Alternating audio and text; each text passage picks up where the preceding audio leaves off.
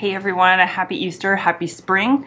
I have a selection of stuff here that I am going to go ahead and build some Easter baskets for my kiddos, and I thought I would share with you some non-candy related Easter things that I am putting in my kids' Easter baskets this year. Paul just turned 3 and Tilly just turned 1, so she's 13 months. I don't have all that much candy. I'm proud of myself, and we are going to do an Easter egg hunt.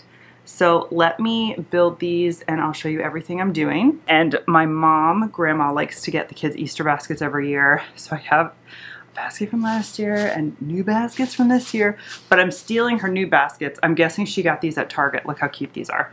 So this is the female one and this is the male one. How cute. Look, he's got little rosy cheeks. Isn't that so sweet? So I'm gonna build out these baskets as I talk through what I'm doing, where I got it. Then I'll show you what they look like when they're done, and then I'll show you kind of some other activities that we were doing. What my plan is to build out Paul's, and then I have some stuff for Tilly, and I have some stuff for both kids. So if there's too much stuff in Paul's, I'll just put it in Tilly's. So the first I always get is a book. We have a couple Easter books. I did a short on it a while ago, and these are two new ones I got.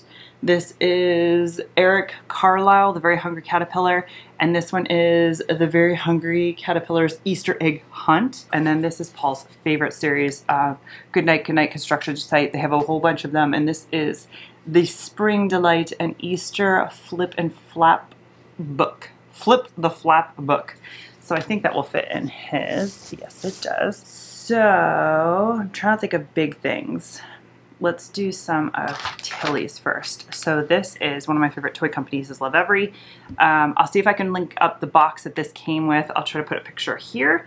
And it came with, these are little baby carrots, so spring theme, push them in. It's actually from Paul's, already had it. So this is going to go into Tilly's. Something else I already had, I think it was from the same kit. It's this burrow, and they're kind of hard to get out with big fingers, but they have these little bunnies and they go in the burrow. There's like 3 in there. So that's for Tilly. Her thing might get a little smushed. The other things that I already had, these are from Amazon. These are wooden maraca eggs, I guess you'd call them. So I'm gonna put those into Tilly's. Hers is already filling up. Something else I got Tilly that is not, it is not Easter themed whatsoever, is this brush and comb set. I already had one for Paul, and I wanted to get one for Tilly. I think this makes a wonderful baby shower gift. I feel like people forget about this, or they get the plastic ones, but it is, I think this is bamboo. No, it just says soft wood. So there's a soft wooden comb and there is a wooden brush. I actually have the exact same set for Paul, but I needed one for Tilly now that her hair is kind of growing in. So I thought that was really sweet. So that is for Tilly. I also got Paul, he already has hacked into one of the puzzles. Highlights has a lot of really cool things. He loves the Highlight magazine. He gets it from his grandparents, and they have puzzles in there. He has a Highlights book. I got him for Christmas. And this one is just a whole bunch of Easter-related puzzles, and it even looks like a little Easter egg thing. I thought that was sweet, so I'm going to put that in his too. This was in my Target haul. This is the Lindt tractor with a bunny. I believe this is a hollow chocolate bunny. It is.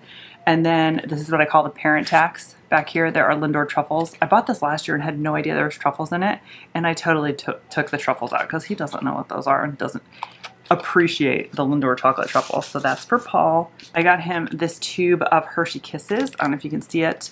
These are probably his favorite candy.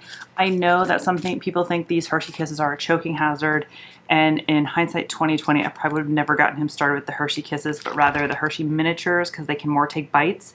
But he has had these for so long that I'm confident in his biting ability of these. But I know somebody will think that these are a choking hazard, and I totally get that.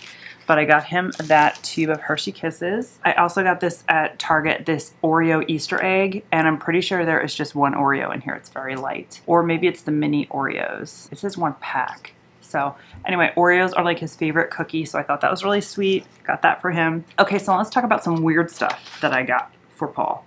I get kind of restocks of things, and this kind of repeats what I did with his stocking. So I got him some of these. They are toddler toothbrushes. They have a suction cup at the bottom. There's 2 of them. And this one, if I can get it to do it, can you see? It's lighting up. It has a 2-minute timer, or I'm sorry, a 1-minute light up timer, and they both light up. They're called Fire, there we go. Can you see them? Red and blue. Firefly soft toothbrushes for 3-year-old and up. It doesn't say who it's from, but I did find this at Target.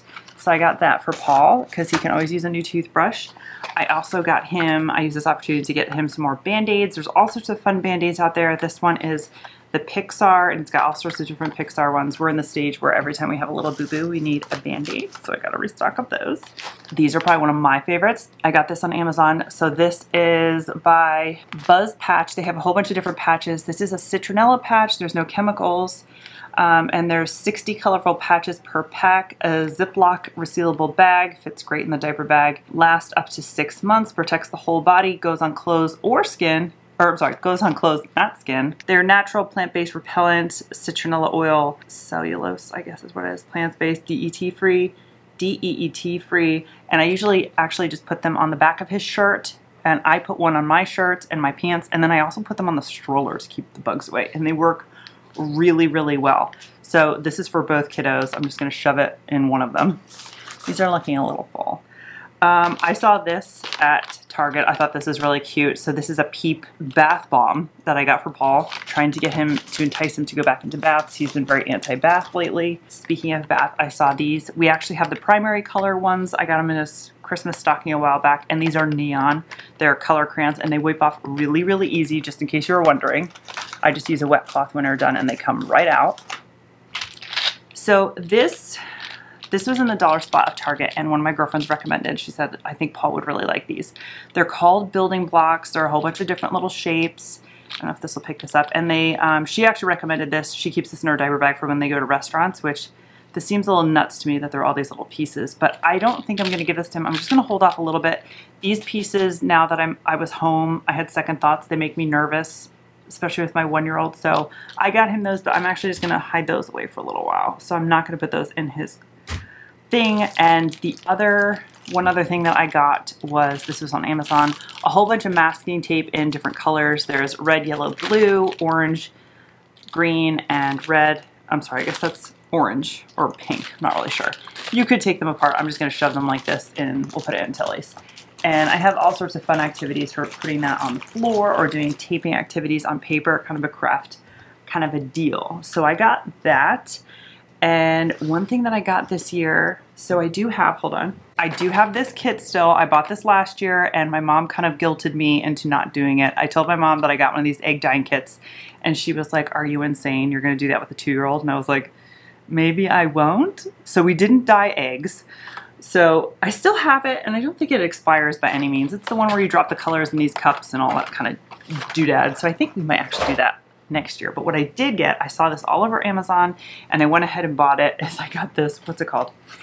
Egg-mazing. So it's this plastic chunk and it basically spins the egg here and there are non-toxic markers in here and you can just color on the egg while it spins. I did see people do this with real eggs or recommend wooden eggs.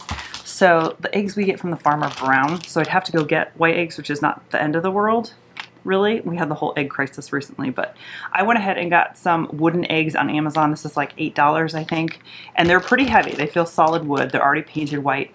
So we're gonna do this craft where you just plunk it in here, you turn it on. I'm sure it takes batteries. So you put the egg in there, you spin it, and then you can put your marker on it and do all sorts of cool colors. I thought that was a really cool craft to do with Paul. So I went ahead and got that. And I have a pack of this in the basement that I need to unearth. I think it's in my holiday tubs. And I bought another one because Paul was so into this last year. I was actually surprised. This is 48 plastic eggs from Target and it was $3. And what I intend to fill these with is what I have you standing on.